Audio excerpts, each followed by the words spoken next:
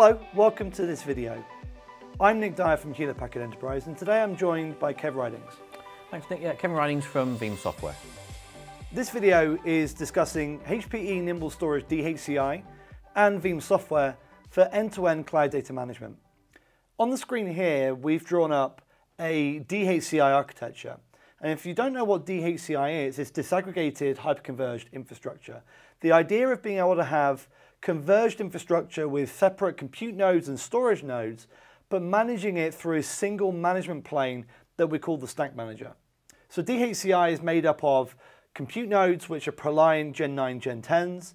They're also made up of a Nimble Storage dHCI-enabled storage array, which could be all-flash or hybrid flash, and I've drawn an all-flash platform here. It's also made up and consists of VMware vSphere, and so we've got virtual machines running within VMware vSphere, and of course Virtual Center as well. And we've drawn some virtual machines, and all of this is augmented and managed through the stack management plane inside of vCenter. And we've drawn some storage platforms as well on the all-flash array, and we've got some snapshots running on the platform for backup and recovery. I've drawn another Nimble array here, which happens to be a hybrid flash array because I'm going to be using this for secondary storage or maybe even replication workloads. So I want a really good cost per gig, but I still want flash-based performance for restores. And I've got some snapshots running because I could be running a primary volume here. And then finally, we've drawn over here a store once platform or even Cloud Volumes backup. So where Veeam comes into this is Veeam Cloud Data Management has very, very tight integrations with the Nimble storage platforms. With Nimble, we're able to take lots of snapshots and instantaneously enclose of your data with no performance overheads.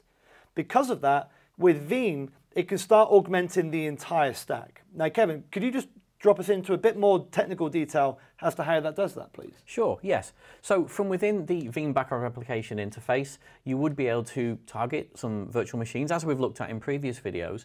And once you've targeted those, we are able to create application consistency and then leverage the snapshotting technology down on the dHCI Nimble Production Storage.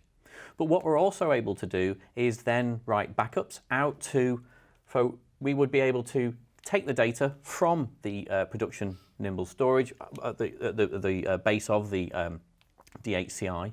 We would then be able to write that down to the store once. And that then gives us the ability to externalize that data, and that really fits into our 3-2-1 piece. But we can also orchestrate replication out to a Nimble hybrid flash array also. So you could, for instance here, you could have and want to invest in a brand new dHCI-enabled Nimble array for production. You might have a older generation Nimble array that you now want to take to replication or even backup. So you can repurpose this, have all flash in production, repurpose this for backups and disaster recovery, and Veeam can augment everything using Nimble-based replication. And just remember, all the points in time, whether they be on the primary within dHCI, out on the secondary, perhaps a repurposed secondary, or out on a store once, all application consistent, all can be leveraged for restoration.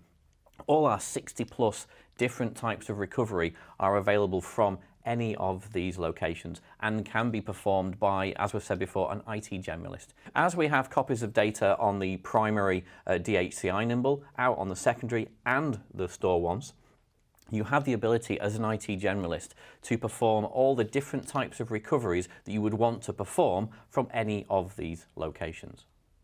And finally, with Cloud Volumes Backup, you can now use that as a cloud-based repository for replications, backups, and restores.